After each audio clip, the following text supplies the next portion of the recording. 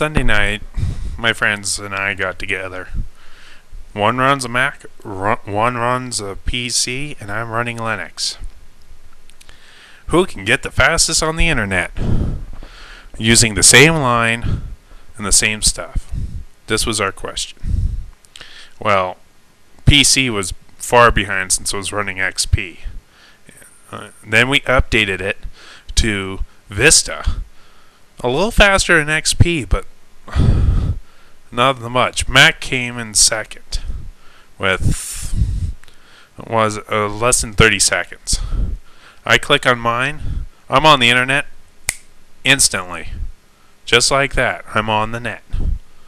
And they're like, how did you do that? And I said, I don't run Uncle Billy's crapmobile, and I don't run Steve Jobs' blowjob. I run Fedora 7. I can get on the internet faster than you guys can. Well, you don't have all the programs we do. I said, what do you have that I don't have? We have a word processor. I have a word processor. 10 times better than yours. We got PowerPoint. So do I. We got Excel. And I go, yeah. I'm running a computer graphics program. Do you have that? Well, none of them did, so. This got going on, and I said, hey, the only thing Linux doesn't have right now is computer games. Due to that, not a lot of people will work with a Linux-based computer game. Due to that, most of the time, when they do, it's about the same quality as a Nintendo. I do mean Nintendo. I'm running burning programs, graphics program. The only thing they had that I didn't have was a decent video editing and audio machine. But I can get that if I buy an extra adaptation to my computer. It just won't recognize this mic that I use all the time. They're sitting there and they go, oh, you gonna be on YouTube? And I go, no, that's what I use my XP Pro for. I got the best video editing equipment. I may not have the best in sound recording, but at least I'm better than you are.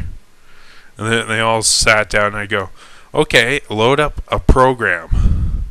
We went to moviealien.com and loaded up the same episode of Charmed. I was the first one watching it. PC was second. Mac was third. The reason that Mac did not do as well is because it's not based to run streaming internet on that wide a scale. Music and all that, yes, but not video. The reason I got on first was because Firefox does all that stuff for me. I don't even have to look at it. I click, I'm on. Just have to wait up for the loading time. And they're like, oh my god. They go, well, it must be expensive to upgrade. It's free to upgrade. Maybe not the OS. I can't go from Fedora 7 to Fedora 8. No. I could run Fedora 8 if I wanted to, but I prefer 7 right now since I'm just learning how to run Fedora 7. And I go, well, you guys spend $200-300 just to update to this year. Or if you go from XP to Vista, they're spending $500-600 just to update a program that's buggier than the one that they have. Are you stupid, people? We go along, and they go, why is Linux faster on the internet? Well, most of the programmers for the computers run Linux. On this XP screen I'm running on currently, I only have one desktop. I can't have two unless I have another screen. With my Fedora 7, I have 4 desktops. On the same screen, I could run 50 programs if I wanted to, while XP will only run 5 at the same time. Vista will run 12 since it has 3 desktops you can use, even though it's flipping from desktop to desktop. It's a pain in the ass. Then you go to Mac. They haven't figured out that you need more than one desktop. It'll run 30, 40 programs at the same time at the cost reduction of speed. We all have about the same speed processor. The only problem is that my processor is a little faster than theirs, but not by much. So, if you're going to get a new OS, you're tired of XP, you're tired of Windows. We even put on Leopard on the Mac, and I still blew it away.